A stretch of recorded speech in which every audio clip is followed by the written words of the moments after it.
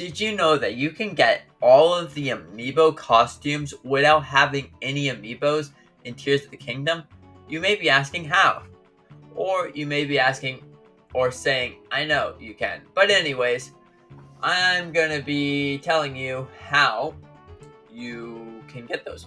So, in the depths, there are these cool little palace things. I'm not gonna be telling you what the reward is, but there's cool little palace things, and you can get a piece of amiibo stuff.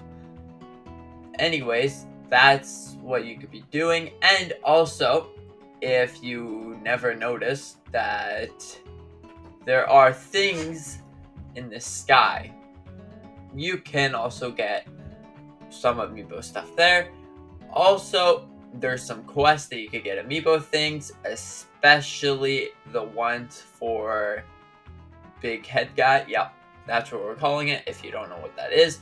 Anyways, also we got some new things to talk about. Anyways, if you're enjoying Tears of the Kingdom, leave the thumbs up. Yeah, I greatly appreciate it. And anyways, so Tears of the Kingdom is a vast and beautiful game that is wonderful and adventuring. I'm already probably like 50 hours in, and I still haven't left the first area. Or I think I got 16 shrines, and yeah, anyways. Yeah, so I think I'm gonna be on this game for a while. I'm gonna try to 100% it. I don't know about you guys. Maybe you guys like to 100% the game. You think it would be fun to 100% it. I wonder if there's gonna be 900 Korok seeds like Breath of the Wild and 120 shrines. But I think there might be 128 shrines because to fill in the last 2 hearts. And yeah. So what are your thoughts about Tears of the Kingdom? Leave a comment down below, and I would like to know how you feel about Tears of the Kingdom. And also, I want, for you guys that have stayed around for this long of a video, I wanted to say thank you, and also I'm going to give you a little hint about where to find a good blade. I'm not going to be telling you what the blade is, but I'm telling you that this thing is awesome and you're not going to want to miss out on it. It is so good, and it's not even that hard to make. So if you go into Hyrule Castle, you're going to be finding the Knight's Sword, okay?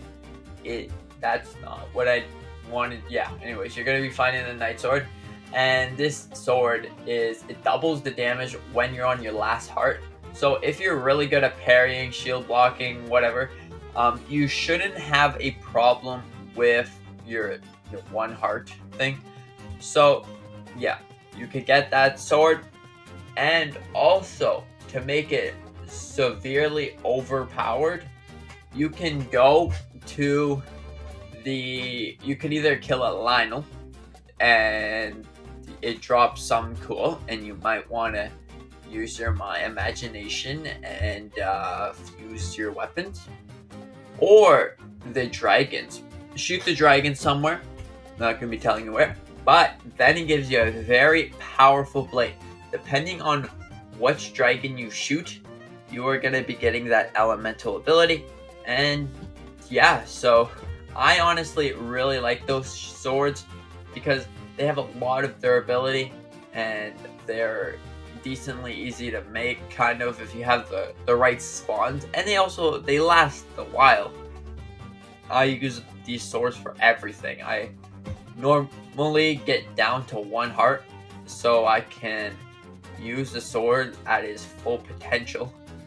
And then if I'm fighting a Lionel, I will go to 1 heart and then parry and do everything. If you're really good at taking out Lionels, this shouldn't be a problem to you.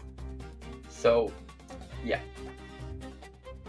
Anyways, so yeah, thanks for watching, and if you liked the video, come on back and we'll do another video.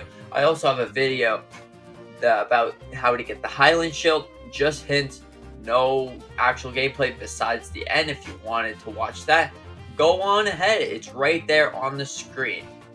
And yeah, thanks for watching. See you in the next one.